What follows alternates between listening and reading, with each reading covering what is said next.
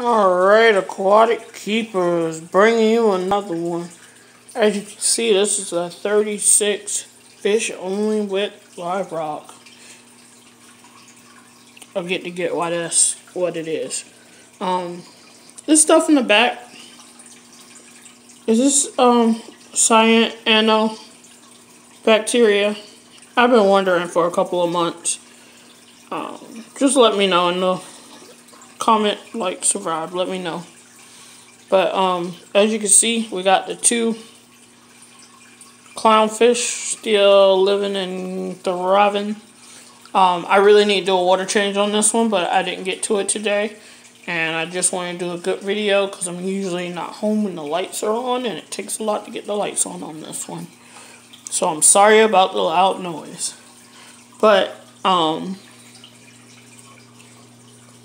there's my little green star polyp,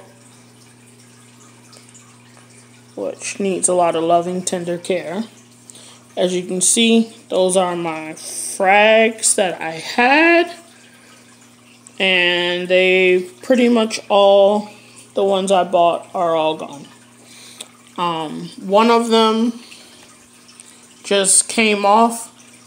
The war coral, I think I had too high and it got too much light and it died.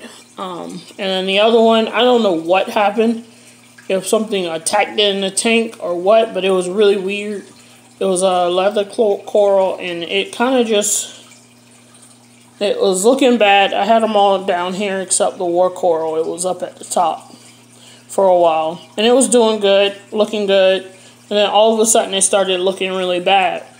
And so I thought maybe it needed some light, and I moved it up here. But when I moved it up here, it like accelerated what was happening, and it just died super quick. I couldn't do anything. I don't know what happened. It like turned black at the bottom, and like it almost like something was eating on it. So I don't know if it had moved over here and was eating on it, and then when I put it on the main rock, whatever was eating on it had all its buddies come and join it. But it went pretty quick.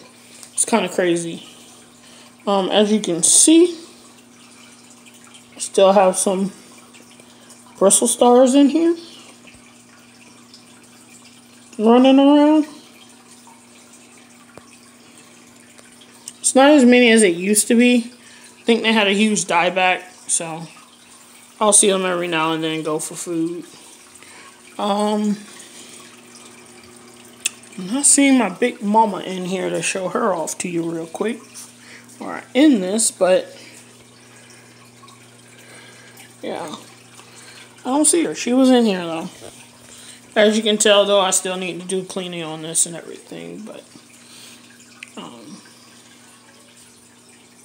tank's been doing good so far. I am planning on getting more mollies in here. I hope she didn't die. She was really old. Just thinking about that today. I'm sorry, I'm half distracted trying to do a video. But yeah, because usually I can see her on the ground. She doesn't hide that well.